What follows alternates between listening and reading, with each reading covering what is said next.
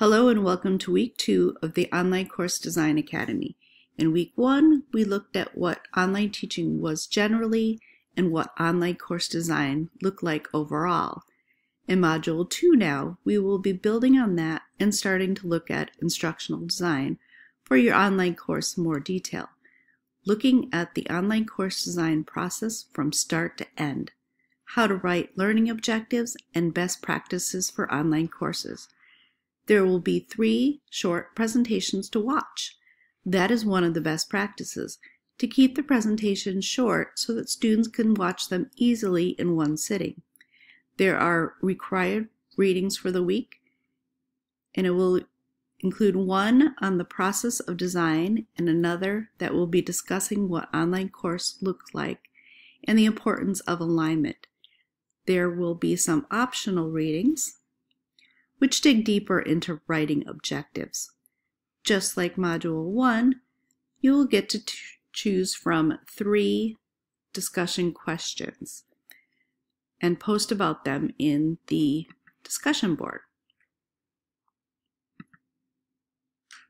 Go ahead and open up those activities. You can focus on course alignment, key learning moments, or look for alternative taxonomies to Bloom's taxonomy for writing learning objectives. Your initial post is due on Thursday and your responses to your colleagues by Sunday. We will be starting the Academy project this week. In Phase 1, you will fill out the template with some basic information about the course you are designing. So let's take a look at that. Here's the course template that you will be using. And I've also included a design document exemplar. The template is here to guide you through the project. In Phase 1, you will fill out the template with some basic information about the course you are designing. Next, you will add your course learning objectives to the document. At this point, you may revise your learning objectives based on what you learned in the learning objective presentation. Next, there is a course timeline. Begin to think about how your course will be chunked up into more discrete pieces. Use the Topics and Schedule section to map out how your course will fit together. During this time, you are beginning to think about what your course will look like and what active learning module may be best for you. Finally, there is a module objective alignment table.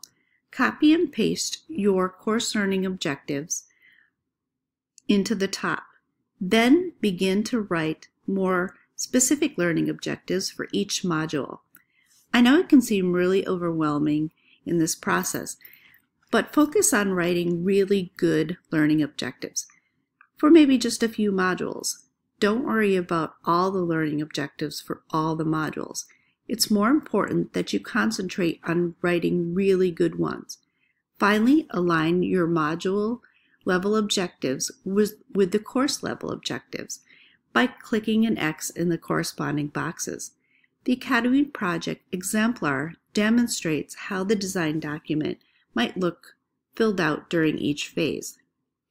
The rest of the template will be used for Phase 2 and 3, so you will submit your completed Phase 1 this week, but hang on to the document for other phases, where you will continue the design process for your course.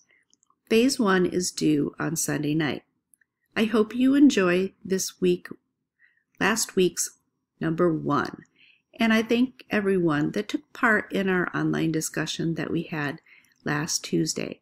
I look forward to seeing much more of you in the discussion, and keep those questions coming. Thank you everyone so much. We'll see you online.